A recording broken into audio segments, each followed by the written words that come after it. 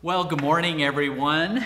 It is great to gather on this Lord's Day and to open God's Word and see what He has to say to us. And we are in our 9th installment of the Foundations of Faith series that we have been going through. And I hope you have been enjoying it as much as I have, to just know what we stand on. Our faith is a sure faith. It's a rock, and it's what we can base our lives and our worldview on, and we can trust that it is sure, especially in the times we live in when it's difficult to know what is true, what is right and wrong. So this morning we are going to look at the end, last things that are to come, which I have called it the foundations for the future. So before we begin, would you join me in a word of prayer? Father, again, we thank you. Thank you for this time. Thank you for the fellowship that we have because of your Holy Spirit who binds us together.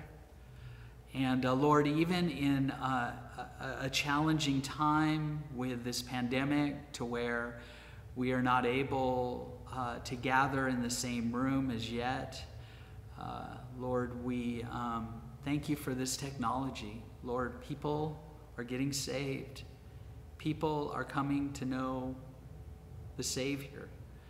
People are growing in their faith and trust in you. And Lord, we thank you for the church at large, where you are removing idols out of our lives, taking things out of the way so we would see you very clearly. So Lord, I ask for your help, your Holy Spirit, to help me to help my friends and family here at Crossway Menifee to know who you are and how you are going to wrap all things up. And so, again, we praise you. Again, we thank you. And we give you all the glory, for you're so deserving. And it's in Jesus' name that we pray. Amen. Amen. I would like to start by reading from 2 Peter chapter 3, and I'd like to read through the first 14 verses of chapter 3 of Peter, who was one of the original 12 disciples. And as he writes this letter to the churches that are at large at that time, this is what he says. He says, "This is now the second letter that I am writing to you, beloved. In both of them, I am stirring up your sincere mind by way of reminder, that you should remember the predictions of the holy prophets and the commandment of the Lord and Savior through your apostles. Knowing this, first of all, that scoffers will come in the last days with scoffing, following their own sinful desires.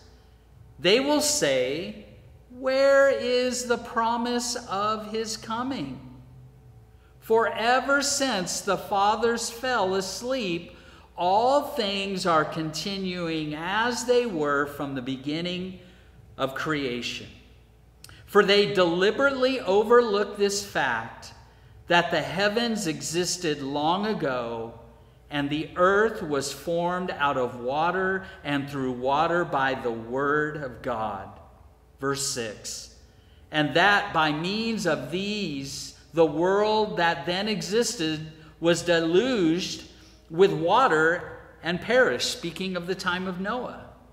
"But by the same word, the heavens and the earth that now exist are stored up for fire, being kept until the day of judgment and destruction of the ungodly.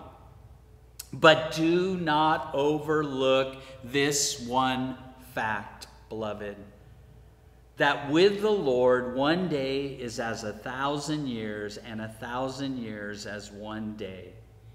The Lord is not slow to fulfill his promise, as some count slowness, but is patient towards you, not wishing that any should perish, but that all should reach repentance. But the day of the Lord will come like a thief, and then the heavens will pass away with a roar, and the heavenly bodies will be burned up and dissolved, and the earth and the works that are done on it will be exposed.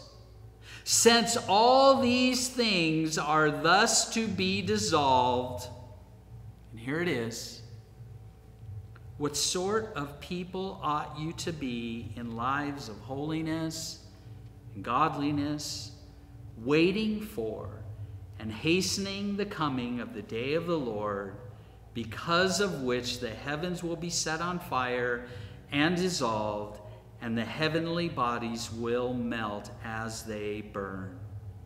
But according to his promise, we are waiting for new heavens and a new earth in which righteousness dwells. Therefore, beloved, since you are waiting for these, be diligent to be found by him without spot or blemish and at peace. In my study this week, I ran across this list, this article, and this was the title at the top of the page: The Top 9 Ways to Know If You Are Obsessed with Prophecy. Here's the first one. You always leave the top down on your convertible in case the rapture happens. Second, you don't buy green bananas. Third, you talk your church into adapting the 60s pop song Up and Away, remember that song, as a Christian hymn. Fourthly, barcode scanners make you nervous. Fifth, you refuse a tax refund check because the amount comes to $666. Sixth, you can name more signs of the times than you can commandments. Seventh, you believe the term church fathers refers to Hal Lindsey and Tim LaHaye. 8, you get goosebumps when you hear a trumpet. I do that. That happens to me. I get all excited thinking, he's coming back. He's coming right now. And then 9th and lastly, you use the Left Behind books as devotional reading. Now, I would not say that I am obsessed with Bible prophecy, but I am certainly interested in the end times, because the Bible is a book of prophecy. And so much of the Bible is prophecy that I say I love prophecy because I love God's Word. I love the Bible. And studying the end times has helped me more than anything else to understand the whole Bible. You see, one of the primary reasons the average Christian avoids studying Bible prophecy is all of the different views.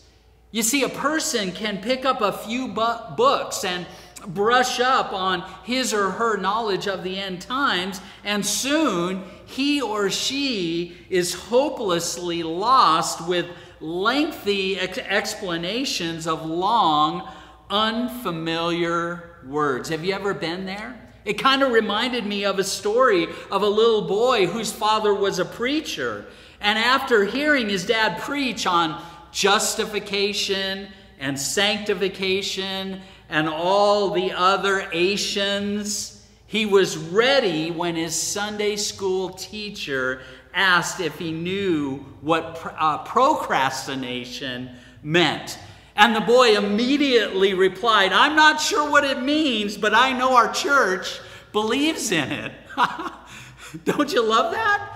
But that's how many people are when it comes to Bible prophecy.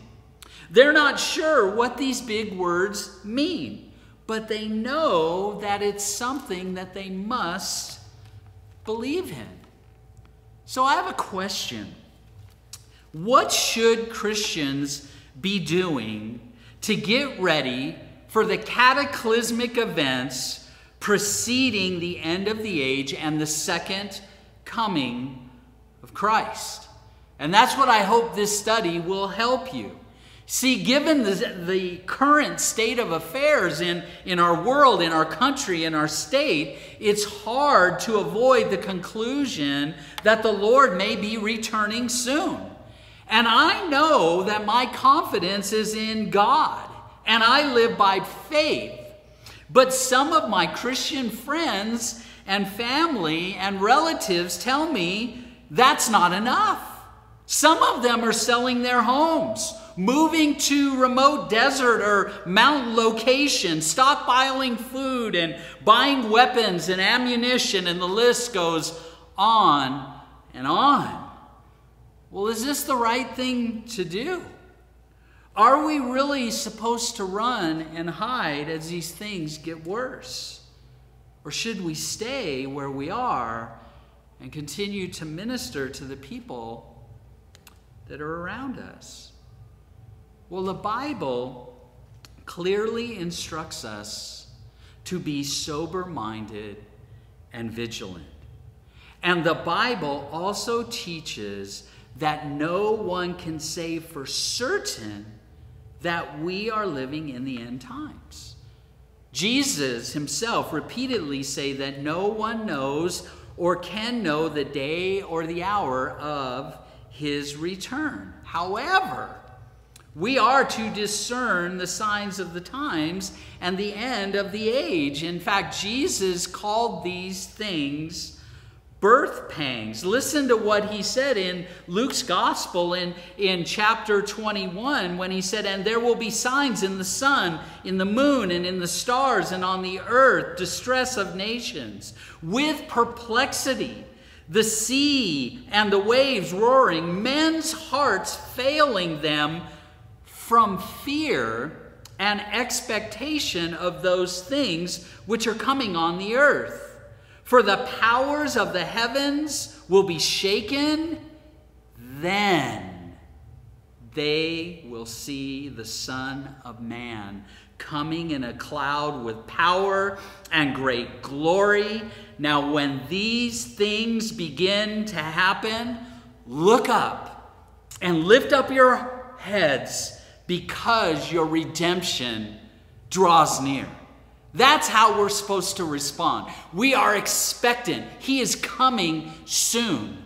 And while we wait for him to return, we need to redeem the time that we have left. To be sure, we are surrounded by events and developments that could be interpreted as the signs of the end. We certainly see famines, earthquakes, pandemic, pestilence, disasters, troubles, persecutions, wars, and rumors of wars that Jesus talked about in Mark chapter 13. But has there ever been a period in the history of the world when this wasn't the case? Can you imagine what it was like to be a believer in Rome under Emperor Nero or Domitian? To face the arena, the stake, or the lion's den for your faith? What do you suppose Christians were thinking when the Roman legions captured Jerusalem and destroyed the temple in AD 70? Or when Attila the Hun overran Europe in the 5th century, the Vikings in the 9th century, Genghis Khan in the 13th century, the Muslim Turks in the 16th century? In fact, many would have concluded that the end was near when the Black Death, the bubonic plague, wiped out entire towns and claimed more than 25 million lives between 1347 and 1352. And how did the situation look to believers at the beginning of the last century, when the so-called Great War destroyed the flower of an entire generation, 37 million casualties? And in the last century, just a few decades later, when the shadow of Hitler in the Third Reich was rising over Germany and Eastern Europe. Well, clearly, as we live in the early 21st century, we have had our share of death, disaster, devastation, and terror. In fact, you don't need to know a great deal about history to realize this. But let's assume for a moment that these are the end times. What then? How should a Christian respond?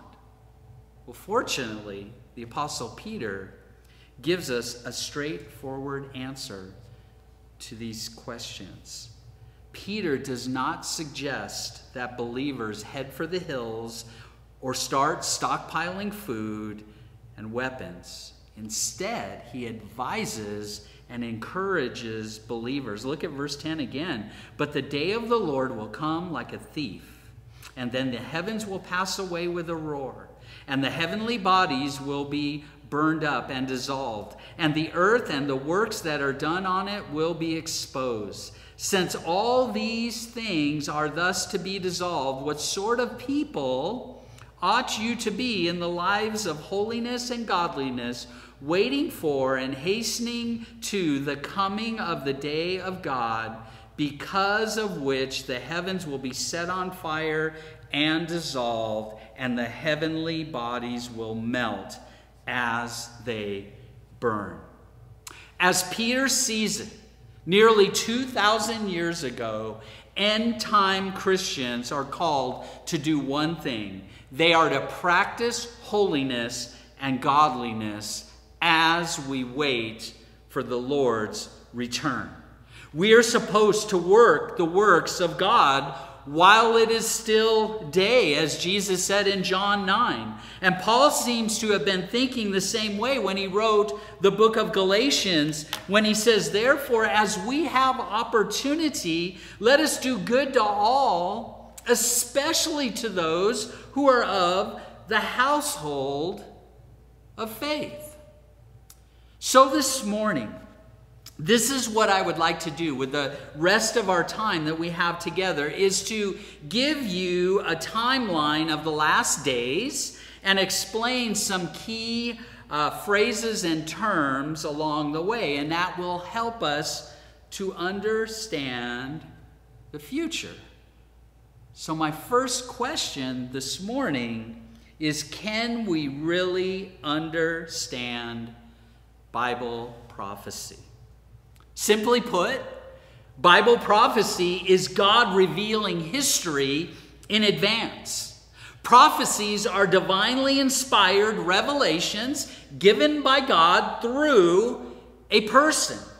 Prophecies were given as predictions, warnings, and directives for taking action. And a lot of times in the Old Testament, God is calling his people back to himself. And then as you transition into the New Testament and the Savior is revealed, it's all talking about how we get along and until God wraps everything up in the book of Revelation.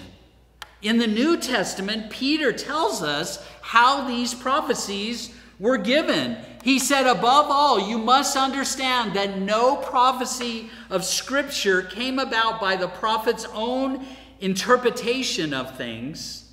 For prophecy never had its origin in the human will, but prophets, though human, spoke from God as they were carried along or inspired by the Holy Spirit. So this isn't something that some guy made up. right? This is what God, divinely inspired by his Holy Spirit, why we see God's word is inspired. And the things that he says that are going to come to pass, you can bank on it. Because he's had so many fulfilled prophecies up to this point, so the end time things that he speaks about will come to pass as well. Well, the technical term for the study of end time Bible prophecy is the word eschatology. And eschatology means the study of last things. Merriam-Webster's dictionary defines it as a branch of theology concerned with the final events in the history of the world or of humankind. Eschatology touches all other key areas of systematic biblical study. Genesis, at the very beginning, the first book of the Bible, it introduces key themes that are progressively revealed in later books. And these themes find their final resolution in the last book of the Bible, the book of Revelation, which is the distinction and the last prophetic book of the Bible. Remember this, the Bible was written by 40 different authors, which was written over a period of about 1,500 years. The Bible was written in 3 different languages, Hebrew, Aramaic, and Greek. It was also written on 3 different continents, Asia, Africa, and Europe. Yet the Bible is one complete story, beginning with eternity past and ending with eternity future. Wow.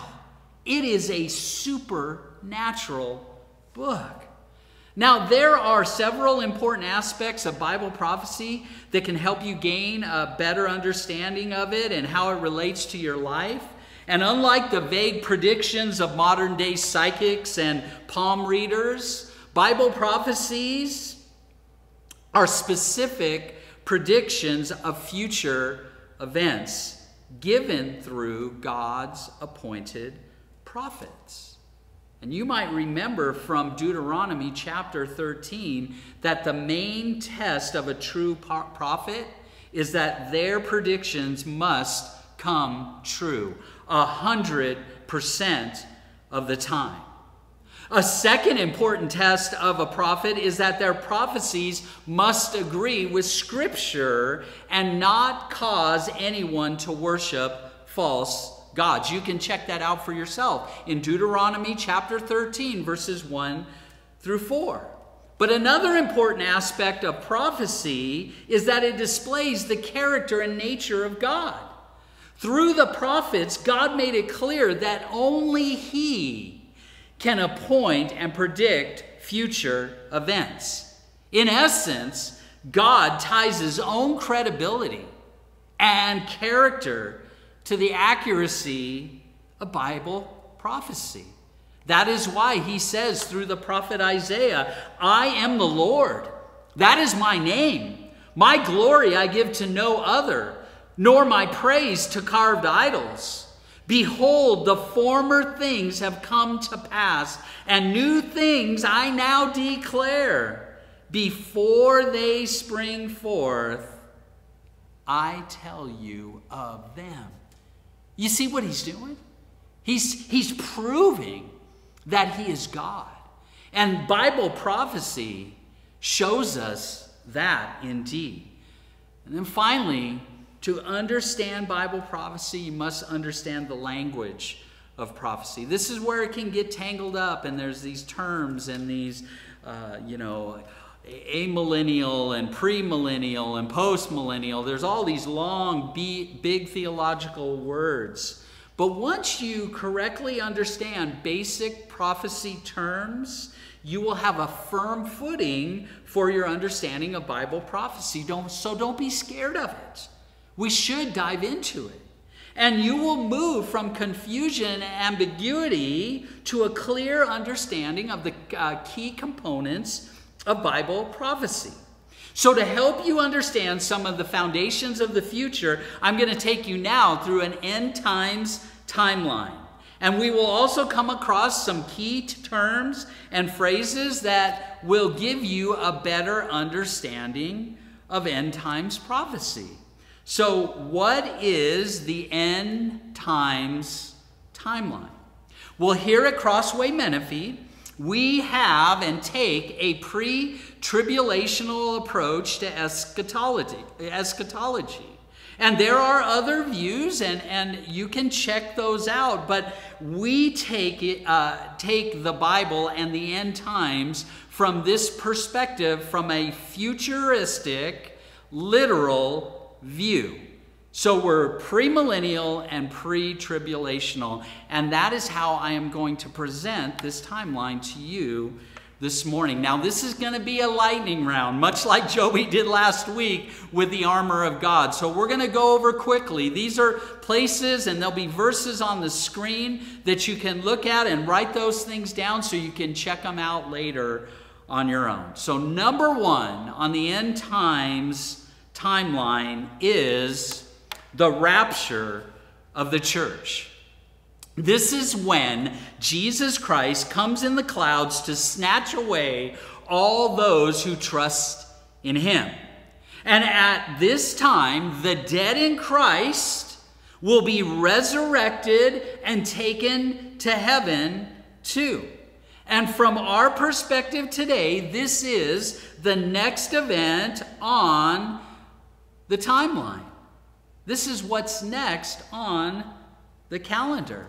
So the rapture is imminent, and no other biblical prophecy needs to be fulfilled before the rapture happens. Now, this is something to keep in mind, because this is where it can get a little confusing. The rapture and the second coming of Christ, they're two separate events. And sometimes it's difficult to determine whether a passage of Scripture is referring to the rapture or the second coming. So in studying end times prophecy, it is very important to differentiate between the two.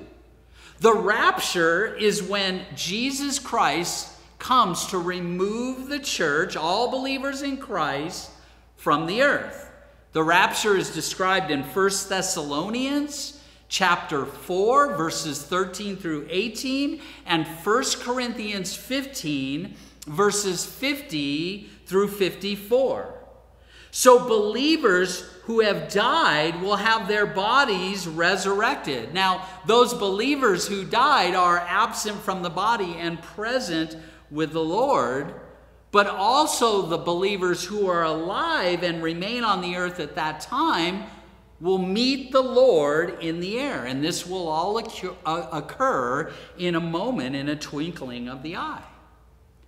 The second coming is when Jesus returns to defeat the Antichrist, destroy evil, and establish a millennial kingdom.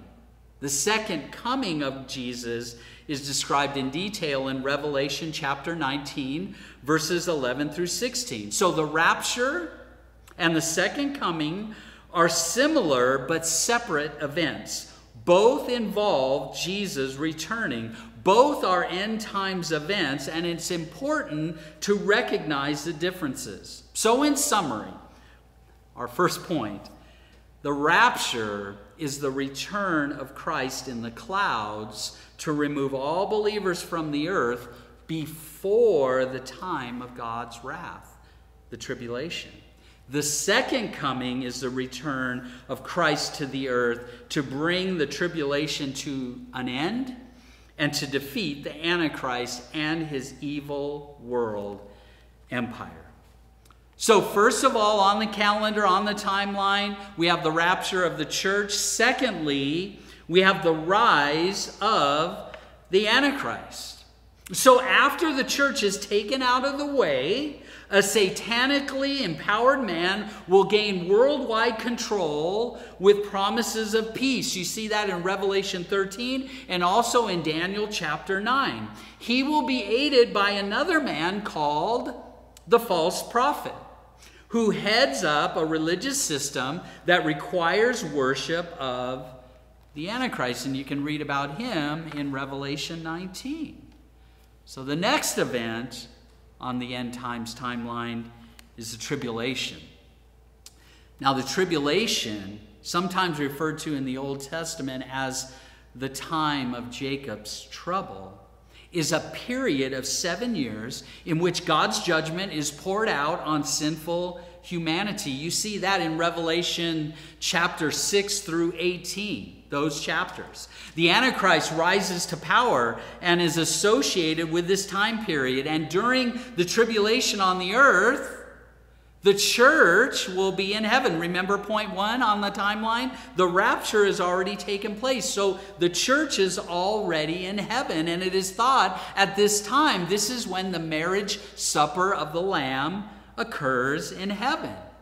So the tribulation refers to a full 7-year period, while the Great Tribulation refers to the second half of the tribulation, the last 3.5 years. This is where we see the bowl judgments, where God's wrath is poured out upon a Christ-rejecting world.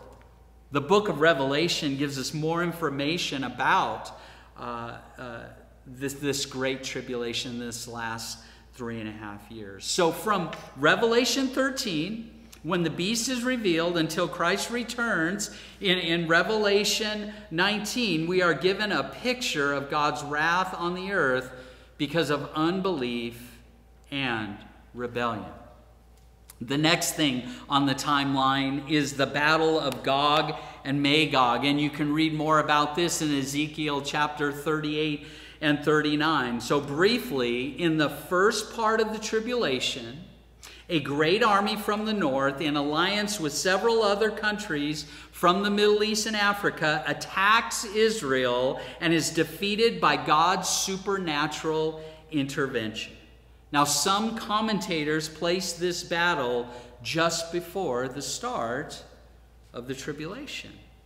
Fifthly, on the timeline is the abomination of desolation. We saw and studied this when we were in the book of Daniel. In fact, I would encourage you to go to our church website and click on the sermons tab and look at chapters 9, 10, 11, and 12. But in Daniel 12, in Mark 13, in Revelation chapter 12, at the midpoint of the 7-year tribulation, the Antichrist breaks his covenant with Israel and shows his true colors. And the Jews are scattered, and many of them during that time turn to the Lord. They are able to look on him whom they pierced, like as the book of Zechariah talks about, and they realize that Jesus Christ is their promised Messiah. A great persecution takes place and breaks out against all those who believe in Christ.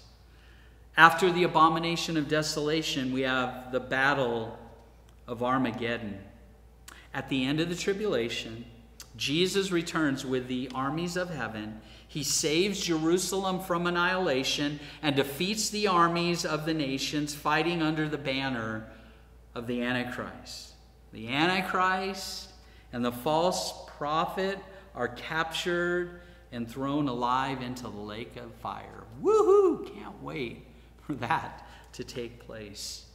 After that comes the judgment of nations.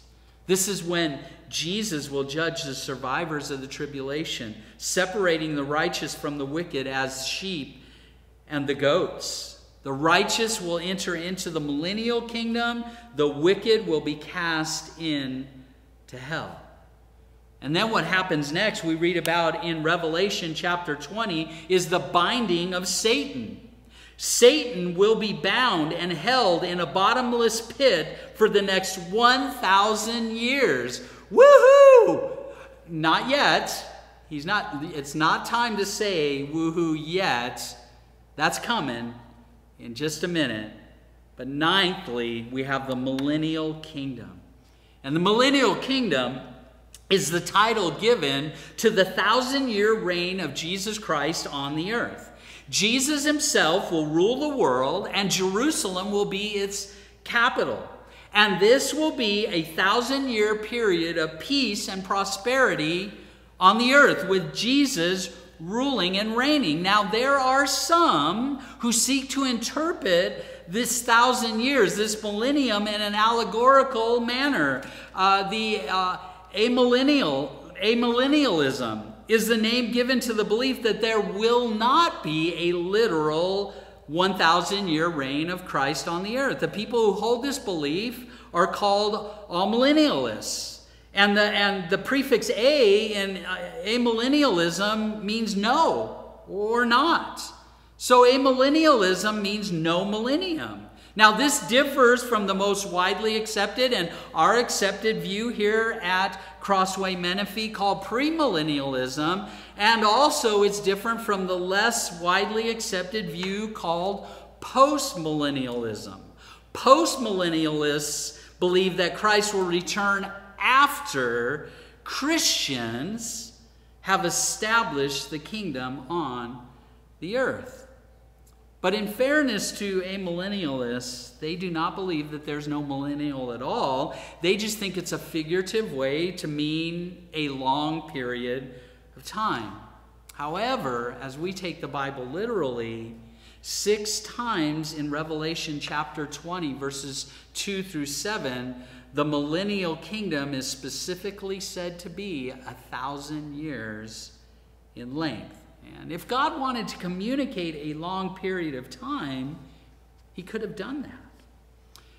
But that being said, the fulfillment of many of God's covenants and promises rests on this literal, physical, future kingdom.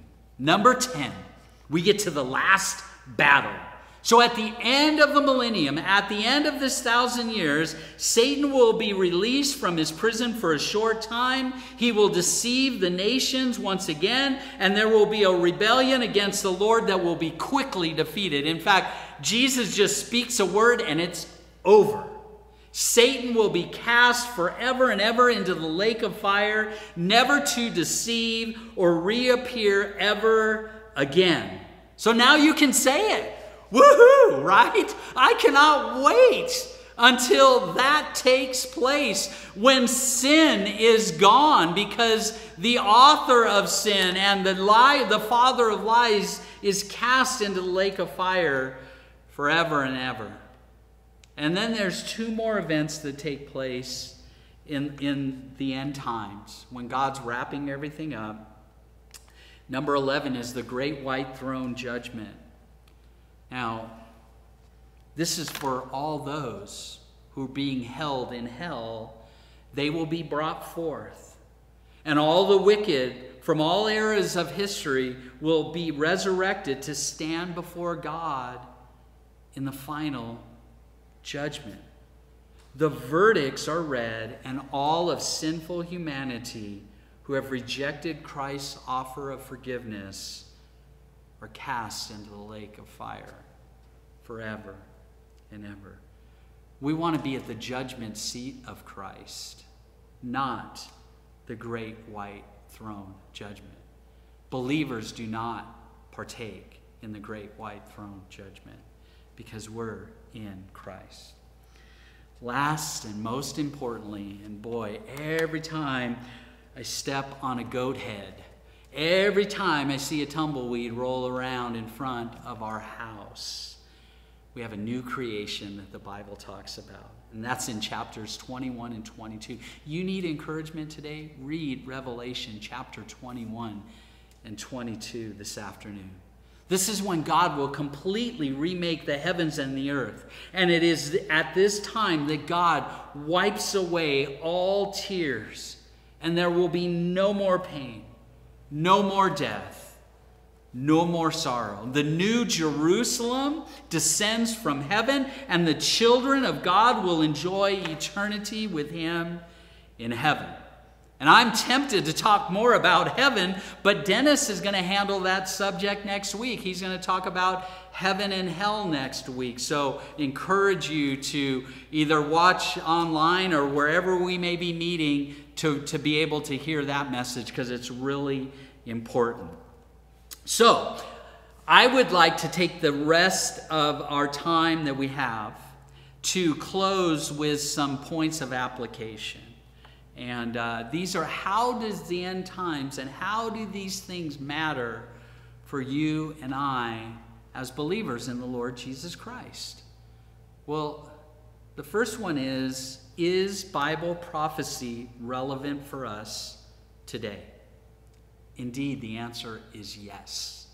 Fulfilled Bible prophecy is one of the most compelling evidences that the Bible is inspired by God, that there is a God. Major historical events were told centuries and in some cases thousands of years in advance, and these prophecies were fulfilled to the exact detail. No other document in the world can make this claim. The only logical explanation is that this book is supernatural in nature. You see, I can't show God to you, but I can show you his fingerprints all over fulfilled prophecy. God never expected us to check our brains at the door as we consider the claims of Scripture. For those sincerely seeking patterns of evidence in God's Word, I believe these patterns, if you take the time, God will lead you to himself. And he is a rewarder of those who diligently seek him. You see, fulfilled Bible prophecy demonstrates God's faithfulness.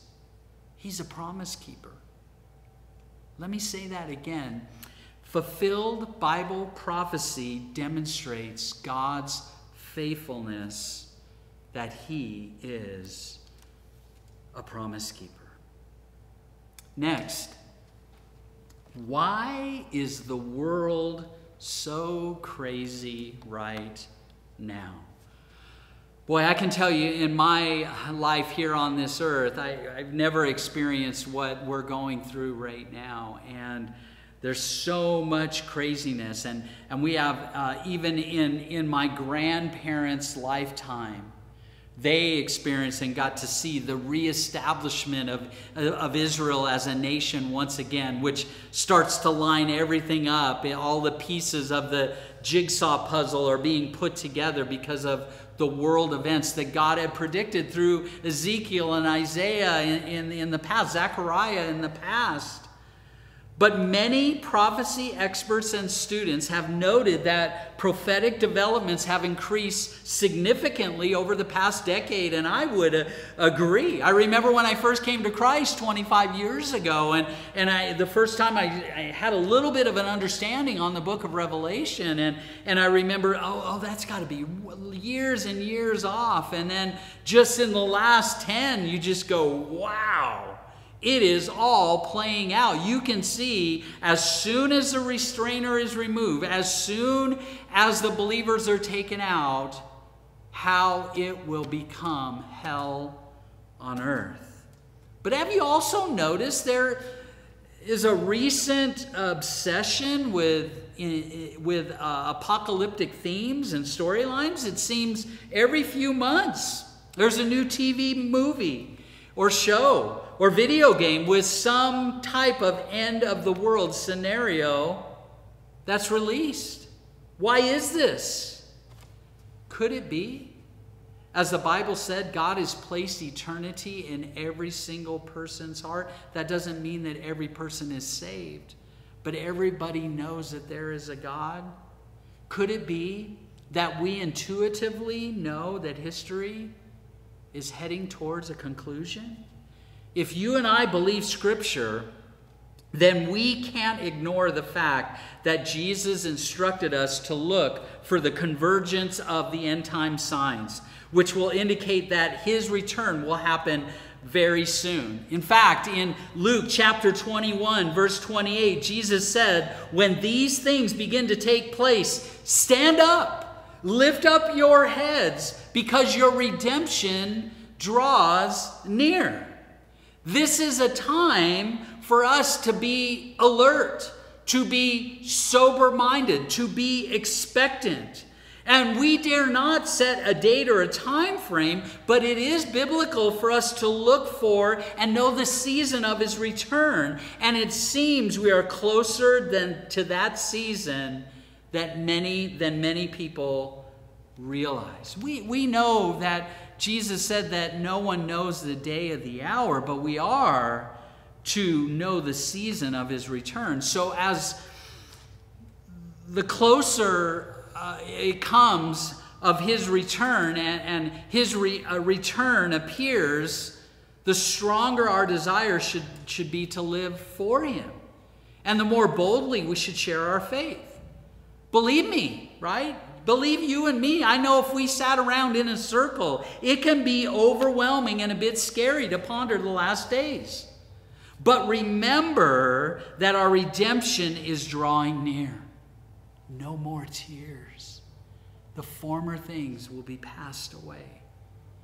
If you haven't already, I want to invite you to make an all-important first step by accepting Jesus' gift of salvation and begin a personal relationship with him today. You see, the safest place to be is not a place. It's a person. A person who loved you, who loves you, and loves you so much that he took God's wrath that was deserved for you and me upon himself and hung on a wooden cross and died for your sins and my sins, and is resurrected from the dead and is seated at the right hand of God and is coming again very soon. Lastly, how are we to live our lives in light of Christ's return? We believe that the return of Jesus Christ is imminent. His return could occur at any moment. With the Apostle Paul, we look for the blessed hope, the glorious appearing of our great God and Savior, Jesus Christ. Knowing that the Lord could come back today, some may be tempted to stop what they're doing and just wait for him, right? Stockpile the food in the garage. Get that shotgun ready so we can hang in there until Jesus comes back. And I think even in this time, it's very difficult because we can get so caught up in the news and the perceived signs and miss the Savior and what he's called us to do. There is a big difference between knowing that Jesus could return today and knowing that he will return today. The time of his coming is something God has not revealed to anyone, and so until he calls us to himself, we should continue serving him. Remember Jesus' parable of the 10 talents. The departing king instructs his servants to occupy until I come, until I return. The return of Christ is always presented in Scripture as a great motivation to action, not as a reason to cease from action. In Acts chapter 1, verse 11, when Jesus is ascending up into heaven and the disciples are watching him ascend up into the clouds, this is what Luke writes that they said, or what took place. These angels, say, "Men of Galilee, why do you stand looking up into heaven? This same Jesus who has been taken from you into heaven will come in the same way that you have seen him going into heaven." He went up in a cloud. He's coming back with a cloud. And in 1 Corinthians 15:58, Paul wraps up his teaching on the rapture by saying, "Therefore, my beloved brothers, be steadfast, immovable, always abounding in the work of the Lord, knowing that in the Lord your labor is not in vain." And in 1 Thessalonians chapter 5, verse 6, Paul concludes a lesson on Christ's coming with these words, "So then, let us not be like others who are asleep, dead, but let us be alert and self-controlled. For us to retreat or to try to hold the fort was never Jesus' intention for us. Instead, we work while we can. Jesus said, night is coming when no one can work. This is how the apostles lived their lives. They lived and served with the idea that Jesus could return within their lifetimes. And when you think about it, what if they would have ceased from their labors and just hid out in the upper room and just waited? They would have been disobedient to Christ's command to go into all the world and preach the good news to every creature. See, the apostles understood that Jesus' imminent return meant that they must busy themselves in God's work. They lived life to the fullest, as if every day was their last. Oh, church. We just have so many ties to this world. Man, I am guilty of it. I like some of the things that I have. I love my wife. I love my family. I love my church family as well. And sometimes I just, Lord, just keep it comfortable until Jesus comes back, right? I don't know if you're feeling that way, but things are not the same these last 5 months, are they? And it's causing me to draw even closer. It's causing me to live my life as if it was my last days that I have left here. At the very end of the book of Revelation, Jesus says this, "Behold, I am coming quickly, and my reward is with me, to give to everyone according to his work. I am the Alpha and the Omega, the beginning and the end, the first and the last." Church, he's coming quickly.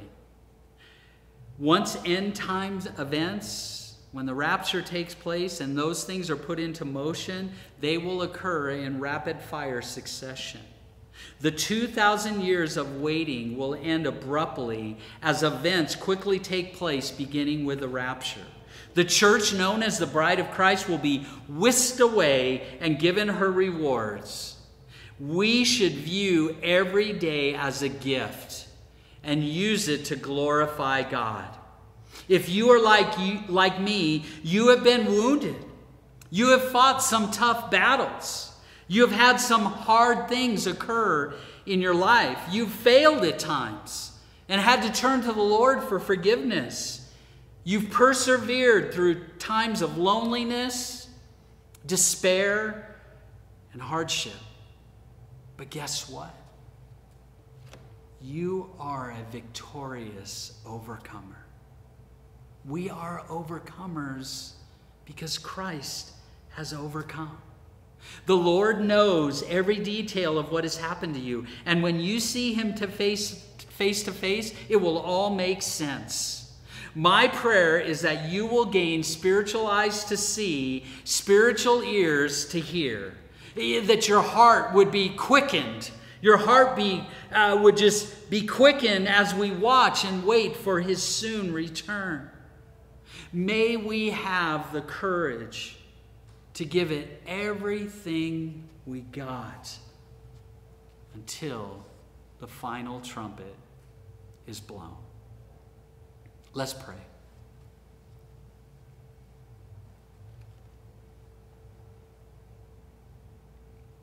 Father God, thank you. Thank you for your word. Thank you for your spirit.